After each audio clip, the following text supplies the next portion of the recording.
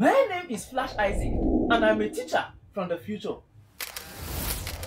You're welcome to episode number 85 of the 120 Days to Jamb Physics with Flash Isaac. In this episode, we shall continue questions and answers under DC circuits and maybe electric cells. Let's see what this episode have in stock for us. And remember, we are making use of the Flashlearners application. Install one for yourself and as well access thousands and thousands of questions offline. No internet connection required. In homes, electrical appliances and lamps are connected in parallel because now I mentioned that when it comes to lamps, which is bulbs or electrical devices, you can connect in parallel or series. Even resistors, you can connect in parallel or series. In your events, if you are doing marriage, or your younger brother or elder brother or sister is getting married, you notice they will set canopies. Many canopies like that. Now there will be small generator here, or NEPA or socket. So what they do is, each of the canopy, they'll put one bulb here, put one bulb here, put one bulb here, put one bulb here, in as many as possible.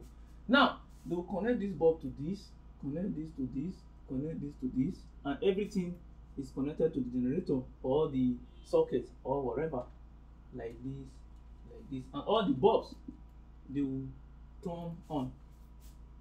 Now, this is actually a very easy connection. It saves you wire because it is something you will disconnect in few hours time. So you need not do a lot of connection or technical connection. And since it's not a permanent something, you don't want to buy so many switches and say, okay, let me off this, on this. No, on everything, off everything once. This is a series connection of lamps. This is actually very beautiful and it meets the need, the use. But the problem now is, if anything happens to one of the wire here, you cut this wire, everything goes off. If anything happens to this connection, the rest will not turn off. And there is no way you can turn on only one. One switch will control everything. This is not so for your homes. In your homes, one switch does not control everything.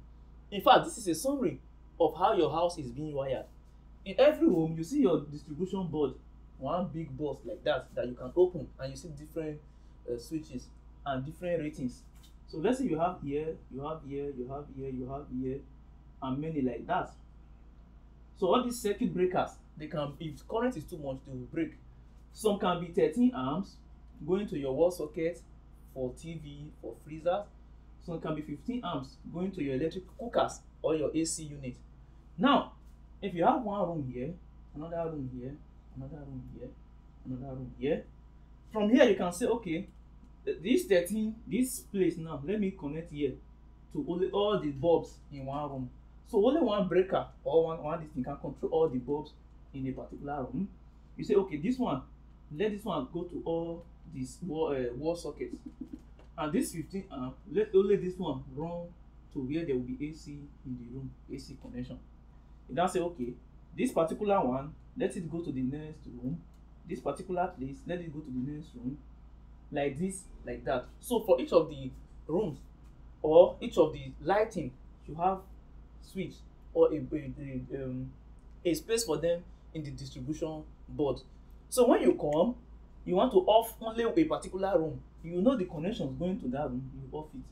And if there is a fault in one room, that particular switch or circuit breaker will off, and there will not be power or light in that room to save that fault. So nothing will happen to every other room. Apart from the breakers or distribution board or fuse for protection, so that if the current flowing into your house is more than what is required or the rating of the fuse will blow off to protect your room. Each of the bulbs in your room, they have their own connection and switch, so that you can turn on the bulb in your toilet and the one in the room will be off, or the one in the room will be off, you turn off the one in your toilet to save power. Because the more you on everything in your house, the more power will be consumed. And electrical power is acting to save us a lot of cost from spending and spending and spending. So this connection where each part is connected in a way it has a switch, or each connection has its own part in a distribution board, this is referred to as parallel connection. So if anything happens to one bulb in your room or a connection to one light in your room, it will not affect the others. So if this connection going to one room or the lighting unit is cut on the way, only the light will have issue, socket will be working. That's why sometimes in your homes you can see that your socket will be working but light will not on, or light will be on, socket will not work. This is because there's a switch or a fuse in your distribution board has tripped to save fault. You can just open it, you see the one that is off, you on it back. So it's as simple as that. So the reason or we connect in parallel is so that what happens to one will not happen to the other. And the second reason is that for parallel connection, the same voltage will flow. Different current will flow to different aspects, but different voltage will flow. Like for your AC socket, 15 amp will flow. For your wall socket, normal for TV and fridge, 13 amp will flow there. So different currents are flowing to the various units of your house, but the voltage is the same. To convert a galvanometer to a voltmeter, a dash. If you want to convert a galvanometer to a voltmeter, you can do this by connecting a high resistance, and this high resistance is called multiplier in series. So connect a multiplier in series with the voltmeter. You are definitely with the galvanometer. You are definitely going to get a voltmeter.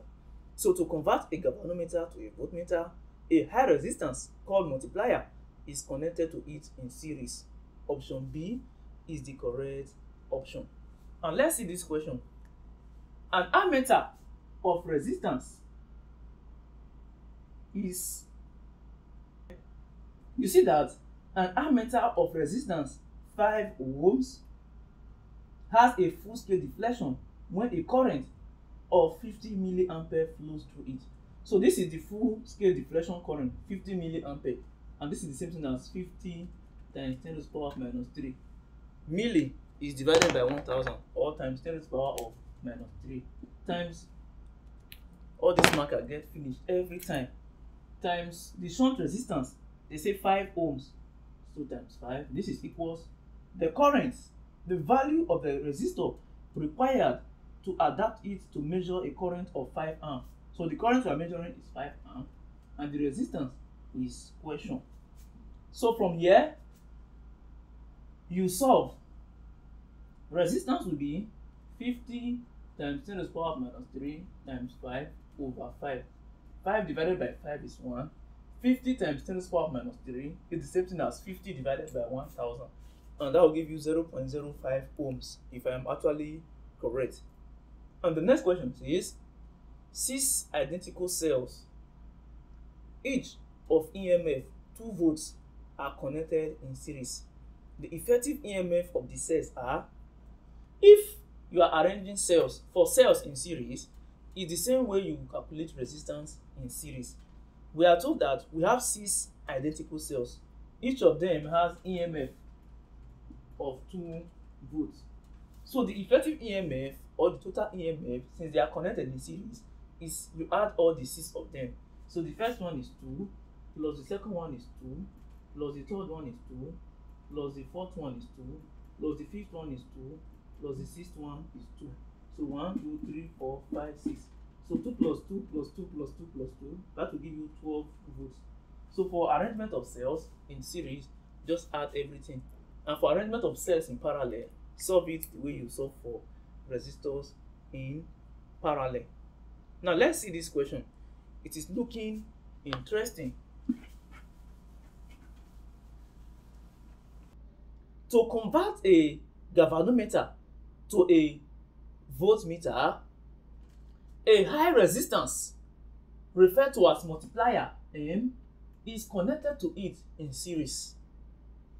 On the other hand, to convert a galvanometer to ammeter, a low resistance called shunt is connected to it in parallel. So if you want to connect a convert a galvanometer to voltmeter, this is the formula. The multiplier or the resistance you need to convert it is equals V over the galvanometer current minus the galvanometer resistance. So this is the voltage you are given. Ig is the current of the galvanometer. Rog is the galvanometer resistance. On the other hand, if you are converting to ammeter, the shunt resistance you need, or the shunt, is the galvanometer current times the galvanometer resistance all over the current given minus the galvanometer current. This example will do justice to it. A galvanometer of resistance 12 ohms, which means the resistance of the galvanometer is 12 ohms, gives a full-scale deflection when a current of 150 milliamperes flows through it. So the current flowing through the galvanometer is 150 milliampere. And we convert to ampere by dividing by 1000. So this will give you 0.15 amp. This is the value of current flowing through the galvanometer. It further states that how will you convert it to an ammeter capable of measuring 5 amp? So how will you convert it to an ammeter capable of measuring 5 amp? So this current you are seeing is the current that the ammeter is able to measure. And this your arrow is usually the shunt, the resistance you need, because you see the options are in ohms. The resistance you need to convert this ammeter to convert this galvanometer to ammeter. With all of this, food is ready. So the shunt, or the shunt resistance, is galvanometer current. Where is it? 0.15 amp, 0.15 times the galvanometer resistance, 12 ohms. 12 ohms all over the current that we need is 5 ampere. An ammeter capable of measuring a 5 amp current. So 5 minus the galvanometer current again, that's 0.15. 0.15. That is it. If you solve that, you should get 0.37 ohms. That is that simple. So just know this formula. To convert galvanometer to ammeter, R, or the resistance needed, or the shunt, is Ig Rog over I minus Ig. To voltmeter, multiplier, or ROM, is V over Ig minus ROG. And if you are given something like this is a Wheatstone bridge. For Wheatstone bridge, if you are looking for unknown resistance, let's say you are given 3 known and you are looking for unknown, the unknown is simply gotten by, you divide this by this. Any value that is here, divide by this. For here, this is 20 over 24. You say is equals 15 over W. So from here, you get your W. That is how to solve find resistance in Wheatstone bridge. If here were to be, let's say, S, and here is 5, to get the value of S resistance, or SO, you simply say S over 24 is equals 15 over 5. You get your S. That is how to find unknown resistance. And the next question says, a short chain is sometimes attached to the back of a petrol tanker. This is to conduct excess charges to the earth. A lamp is connected across a battery. A piece of low conductivity wire is now connected in series with it. The lamp will dash. When you connect a lamp across a battery, and now you add a low conductivity wire in series with the lamp. So the low conductivity wire has a high resistance. For low conductivity, resistance is high. So since this is connected in series with the lamp, you notice that the same current will flow through it. But because there is a high resistance, current will drop on the way, because resistance is inversely proportional to current. So current through the circuit is reduced since resistance has increased. What will happen? It will grow a dimmer. If there is low current flowing, the bulb will grow dimmer. So since the high resistance wire is being added, current will definitely reduce. That is it.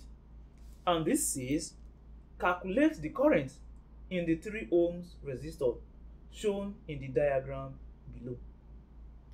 If you are smart, or if you've been following us, you will see that we have two resistors there, and these resistors are connected in parallel. And you see a current 13 amp is meant to flow through these resistors that is connected in parallel. So what do you think is going to happen? This is what will happen. The same voltage will flow, but this different current will flow in parallel across resistors. Current flowing will be different. The first thing you do is you look for the equivalent resistance. Equivalent resistance. So we have three resistors in parallel. So what is the equivalent resistance?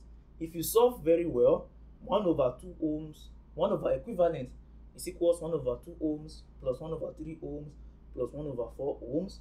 The value of the equivalent resistance you should get is 12/13 ohms. So resistance is 12/13 ohms. Now, if I am wrong, you can solve your own to be correct. I don't like it when you say the answer you got is wrong or is correct, because I'm not actually teaching to show you the answers or whatever. I'm teaching you to know it, to know how to solve. So if I teach you the right formula the right way, and in the process of solving I make mistake in calculations, you should be able to solve on your own, just so long you understand it. Now we've gotten the value of the equivalent resistance, and we've gotten the value of the current. So we know that voltage is IR. Current is voltage over resistance. How do we get the voltage? We know the current. The resistance is 12/13 times the current flowing is given to be 13 amp times 13. From here, voltage is definitely 12 volts. So if the voltage is 12 volts and the current, if voltage is 12 volts, current is voltage over resistance. So the current that will flow in the 3 ohms resistor will be the voltage 12, because the same voltage will flow across them. For parallel, the same voltage flows, different current. So the voltage is 12 over the resistance is 3. So this is really the value of the current that will flow through that 3 ohms resistor, 4 amp. If you are solving for the current that will flow through the 2 ohms resistor, it will simply be 12/2. The current that will flow through the 4 ohms resistor will be 12/4. They are as simple as A, B, C, D, E, and F. So that will be it for this episode. See you in the next episode.